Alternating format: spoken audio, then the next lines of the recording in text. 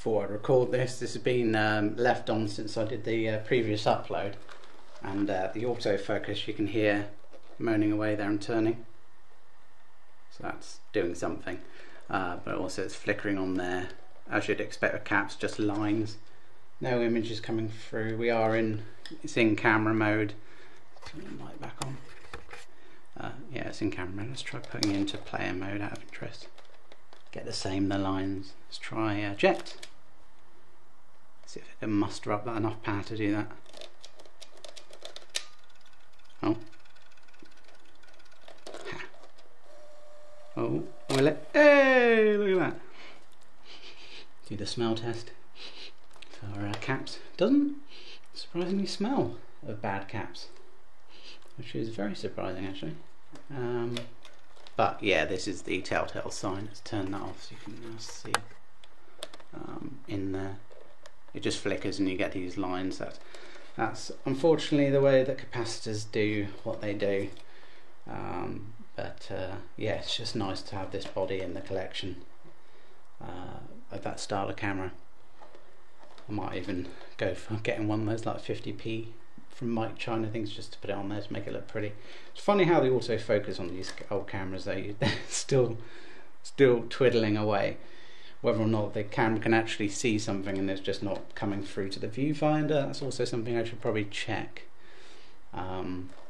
If it does, I'll show it on another video, otherwise I won't bother. But obviously I can wire the cable into there and see if there's actually the camera's actually getting anything, and maybe there's capacitors that are just bad in the viewfinder. You never know. Highly unlikely that it's not everywhere, but do I chance I could put in a tape I don't care about? That might be the way to go. Normally I put head cleaning tape in, but I don't want to risk that because they're worth like 60 quid each. So let's chuck you into player mode. Eject you again, if you will eject. Come on, you can do it. Imagine if I had a working one of these. It'd be so amazing, just because I love the design of them.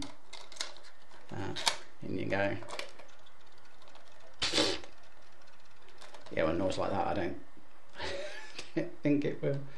Ford on. Ford on. Come on, you can do it. Play. Let's turn you off a second.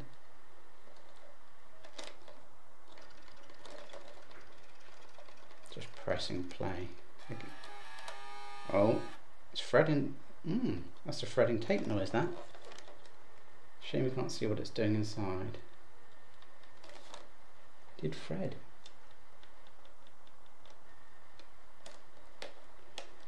Let's chuck you in recording mode for a laugh.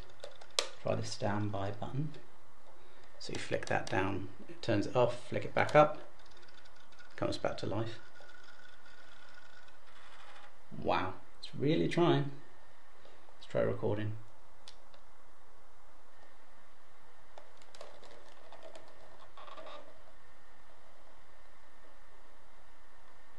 Nah, the only noise you're getting out of that is the only thing that keeps tricking me is the autofocus making noises. Is there a record light even on? Nah. It's not playing goal. Not playing ball. Wow. Anyway, what I'm going to do, if I can get the tape out of it, it will even let me. I'll leave it plugged in and see if it comes to life. There are with these things. Wow. The fact that it gave the tape out. There are occasions with these things where the caps sort of reform, come back to life. Not to the full extent, but to enough to be able to do something. It's a very weird image inside. There's also a bit of melted plastic or sellotape in there as well. Separate issues, different issues, lots of issues. But yeah, that's your lot for now. Bye for now.